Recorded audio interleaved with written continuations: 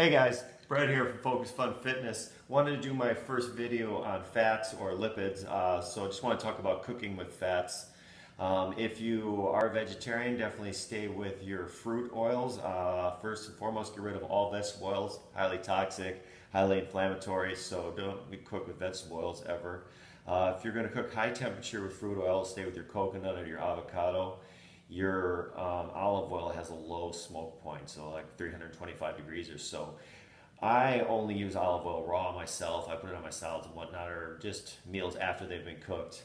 So avocado and coconut are higher, around 500 degrees smoke points, so it's much easier to cook with those. I myself do prefer animal fat though, so that's what I want to talk about today. Is I have here ghee, which is clarified butter. So if you don't know what that is, basically they just heat the butter up until all the milk fat comes to the top and kind of scrape it off, get rid of it, and what's left over is ghee. So this is room temperature ghee, organic from grass-fed cows. And that's another thing too, if you're dealing with animal fats, make sure it comes from high quality, clean animals. Get your chicken fat from organic chickens and your duck fat as well.